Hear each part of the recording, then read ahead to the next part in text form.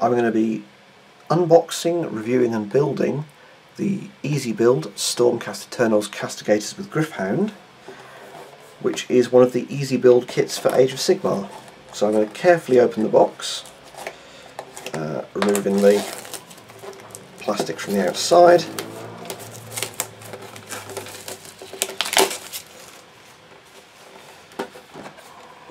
And I'm going to just leave that open.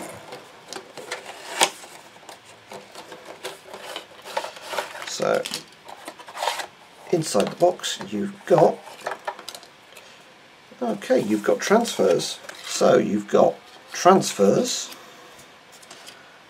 you've got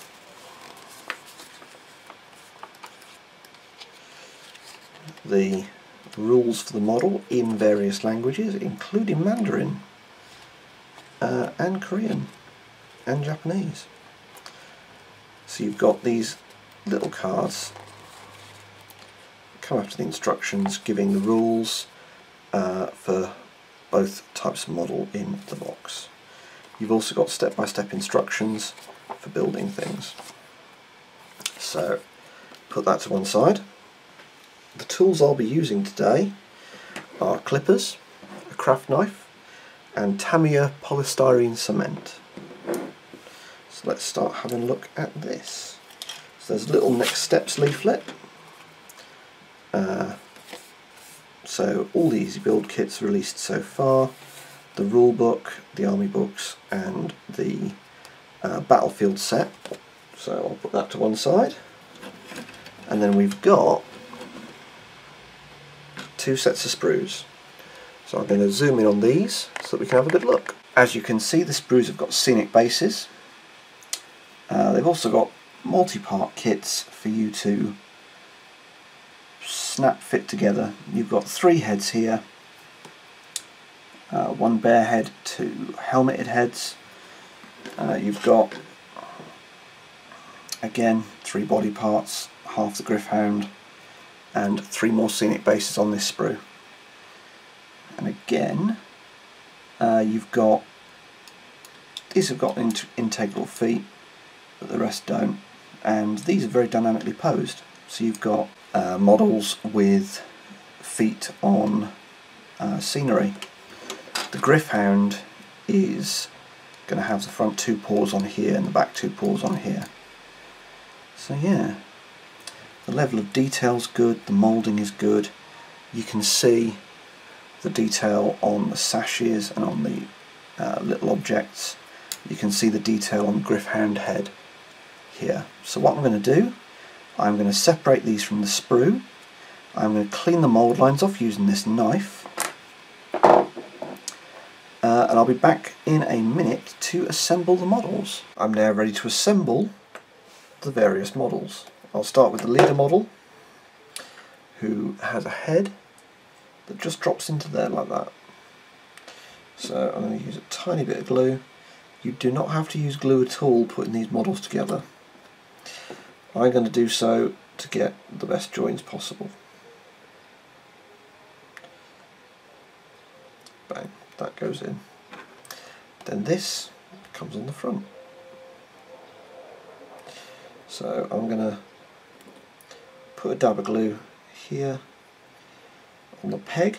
Doing so will soften the peg and make it easier for you to get it to go into the hole. I'm then going to put glue on the other surfaces where it will directly contact. So then line the peg up, pop it in, squeeze it as hard as you can. Doing so will help prevent any joins being too visible when you paint them. So we've got a line here, but it's not hugely obvious. We've then got this shoulder pad here, which is going to come like this. So again, and soften the peg using a little bit of glue. So what I do, line it up,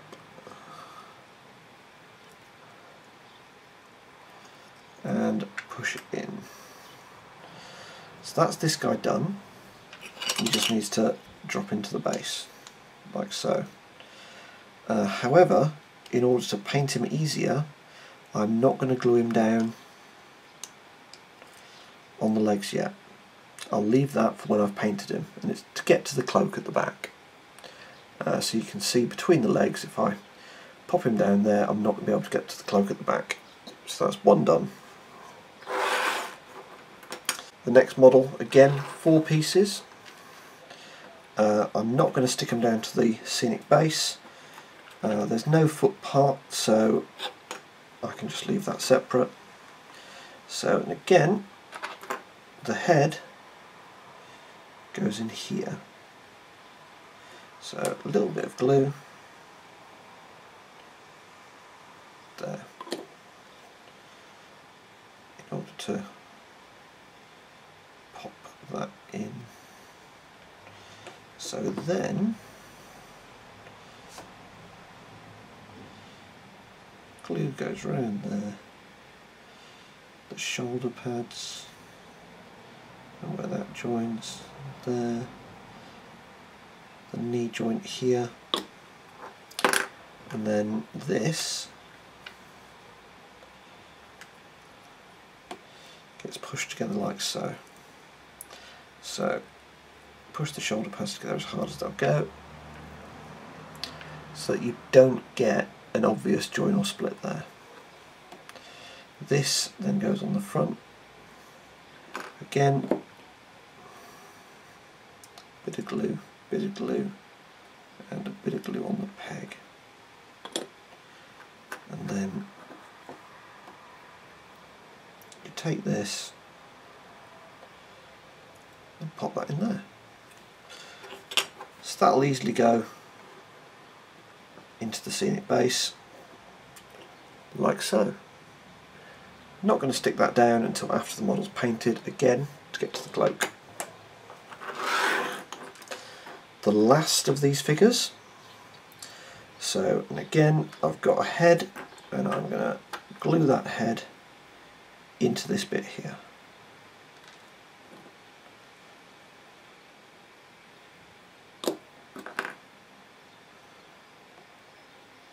So that goes there. I then need to glue this body piece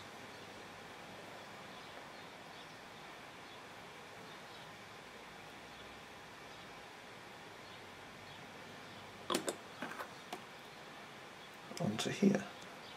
So again, I line the shoulder pads up and press them together hard, and I look at making sure the body's pressed together hard. We've then got, again,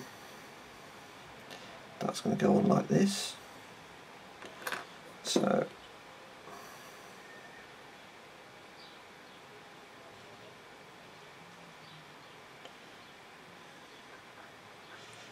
bit of glue to soften the end of that peg.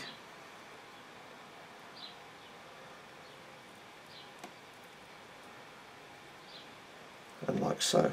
And then this guy, again, isn't getting stuck down to the scenic base, but that's how the pose looks.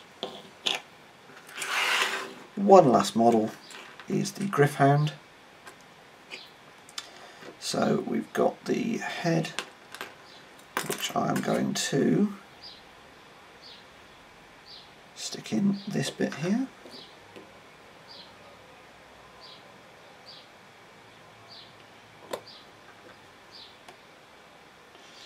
Like so. And then I'm going to take some glue and run that around the body. Then I'm going to put a bit of glue on both of these pegs to soften them.